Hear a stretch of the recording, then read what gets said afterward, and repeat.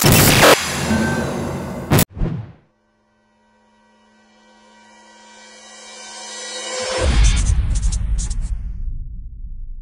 I'm online checking out this new music video for Darwin Deez, an indie band from New York City. I'm watching this video, realizing I know that guy, I know that girl, I know both of the dancers in the video. I'm so cool, I know them.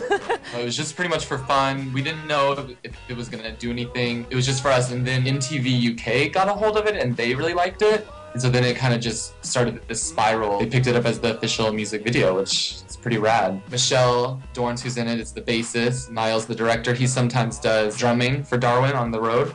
So he's in it as well. Charlene, who was in Darwin's other video, Radar Detector, we wanted to bring her in. And the last guy, Garrett, they knew him from Stomp, because all three of them had been in Stomp together. We were all friends, and it happened to, you know, fuse together perfectly. People liking it or disliking it, I think, is a part of art, and I don't like everything I see, and sometimes I love it, and other people hate it, and the opposite. I like good criticism and bad criticism, and think it will like make me grow. I think it'll make videos grow, and I mean, who doesn't love a good debate on YouTube, you know what I'm saying?